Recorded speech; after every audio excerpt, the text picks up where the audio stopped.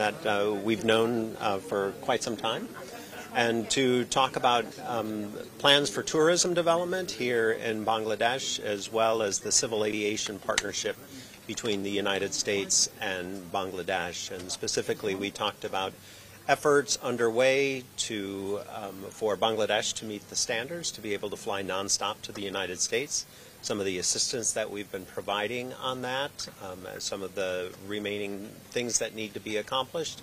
And we also spoke about Boeing's continued partnership with Biman and the ongoing competition for new planes. And the only request that we made is that the competition be fair and that Boeing be allowed to compete against Airbus for the best possible deal for Bangladesh, for Biman, and for the taxpayers here in Bangladesh.